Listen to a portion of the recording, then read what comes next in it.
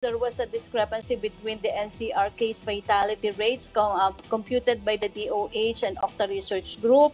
Has the DOH reached out to OCTA? Did you urge the group to clarify its computation so as not to confuse the public?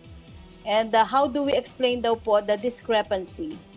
Yes, ma'am. No? So actually, kapag tinatanong natin, in the field of epidemiology, there sometimes are differing opinions, no? And one of these would be the case fatality rate.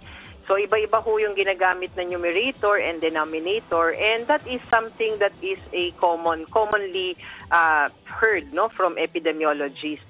Ang ginawa po namin, no, nakita po natin itong difference na ito, we reached out to OCTA, no, and meron naman ho kaming Viber group with them, no, so dito po pwede mag-exchange na i-forward na namin sa kanila yung aming katanungan as to how they have computed that, and we intend to meet with them, with our experts and our epidemiologists para po magkaroon ng unified messaging.